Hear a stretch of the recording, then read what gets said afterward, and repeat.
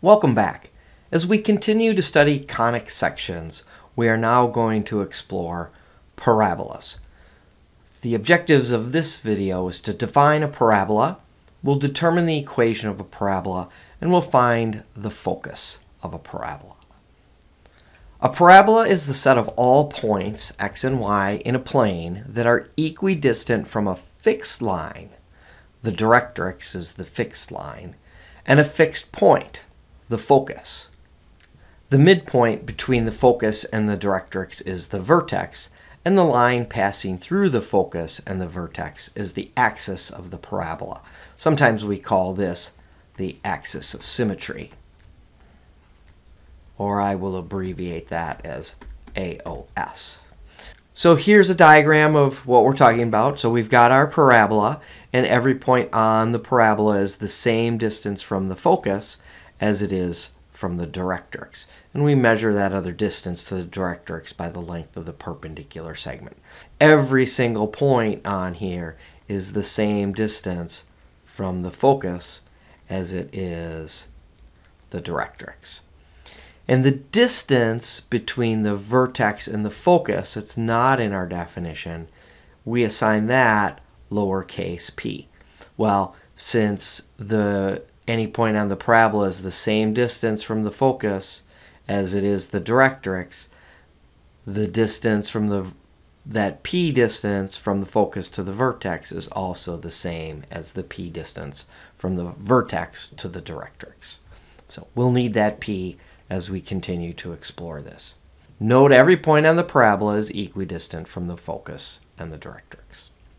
So here's our standard form of the equation of a parabola with a vertex at hk, much like our circle. If we have x minus h quantity squared equals 4p times y minus k, here we have essentially x squared. This is going to lie on the vertical axis, and our directrix is going to be y equals k minus p. So when we say it opens on the vertical axis, this parabola is going to open up or it's going to open down. Whereas if we have y minus k squared equals 4p times x minus h, that's going to open on the horizontal axis or our x-axis, and that parabola is going to open up to the right or it's going to open up to the left. The focus lies on the axis p units, or the directed distance from the vertex. We saw that in our previous diagram. If the vertex is at the origin, then the equation takes one of these following forms. X squared equals 4py, vertical axis, that parabola again will open up or down, and the horizontal axis, that parabola will open left or right. Note, like the equations of circles, we have a perfect square trinomial in standard form here. So we've got some PSTs that we've got to work with. And same as a circle, h and k are opposite signs, and that also tells us what our vertex of our parabola is, kind of like the center of our circle. So here in figure 9.7, lots of details going on here, but these two parabolas are going to be the x minus h quantity square version that open up or down, and these two parabolas are the y minus k squared versions that open to the left or to the right. Some of the details to take a look at here: when the parabola opens up, our p is positive. When the parabola opens down, our p is negative. And again, when our parabola opens to the right, our p is positive.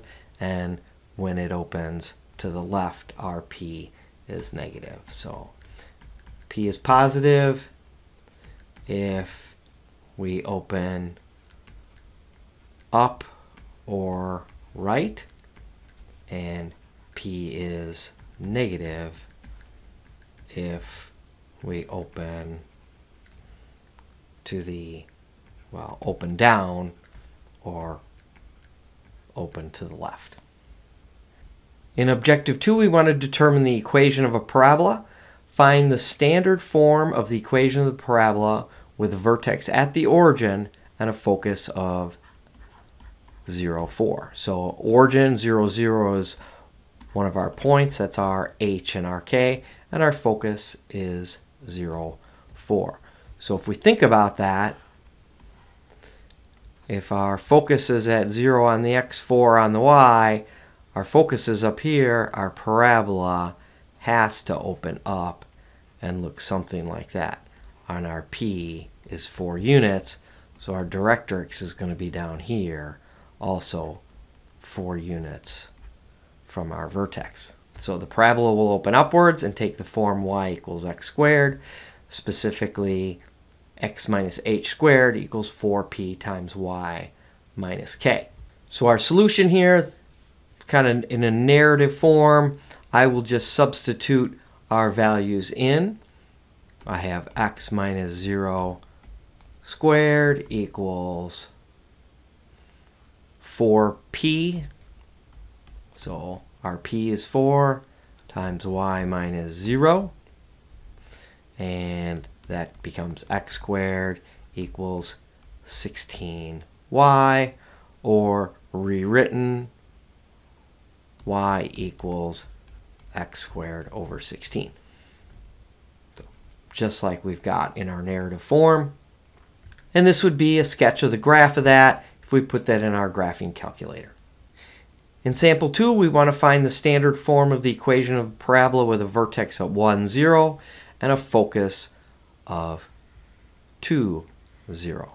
So if my vertex is at 1 on the x, 0 on the y, and my focus is at 2, 0, that means my parabola will look something like that. So it's going to open to the right.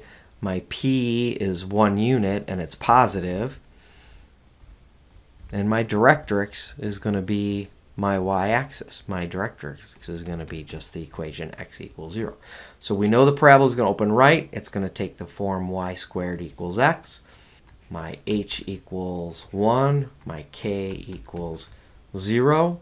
Substituted into my equation, we have y minus 0 squared equals 4p, which is 1, times x minus 1, leaving us with y squared equals 4 times x minus 1.